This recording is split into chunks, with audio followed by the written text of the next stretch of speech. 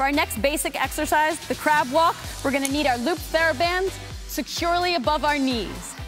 Get down into the squat position, knees shoulder width apart, butt down, chin up, and take steps to the right side. Go. Keep your butt down and your chest up. Other side.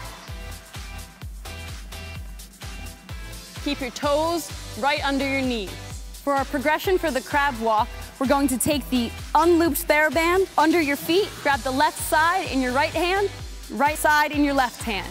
Bring your arms up above your heads, slight bend in your knee. We're gonna take 3 steps to the right, 3 steps to the left.